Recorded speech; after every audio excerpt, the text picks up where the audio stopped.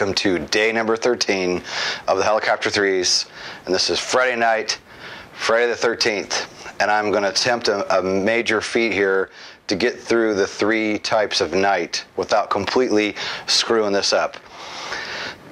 There's some of you out there that maybe you never have trouble with any of these. I, for one, have to review this all the time because I screw it up, so let's see how I can do here.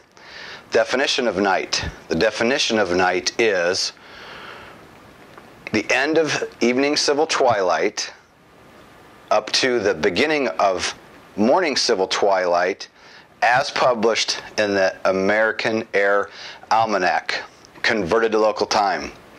Boom, we got that one done. The next one is, when must your aircraft position lights be on?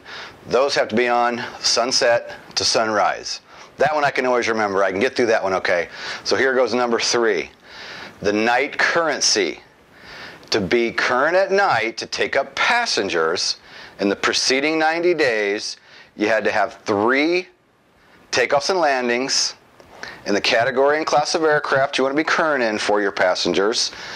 And these 3 takeoffs and landings must take place an hour after sunset up until 1 hour before sunrise, as published in the American Air Almanac. So there you go. That was a struggle, and it's always a struggle. So for me, I don't know. I've always had trouble with that, and I have to review that all the time. But point being, my longtime examiner that I've been using always says, good pilot uses his resources. You can't remember every single thing.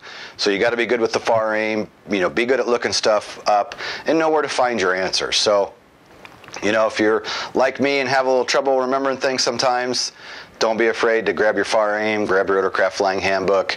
Go to that source of information where you can get that, whatever it is you're looking for. So please click the like button. I hope this helps, and we will see you on day number 14.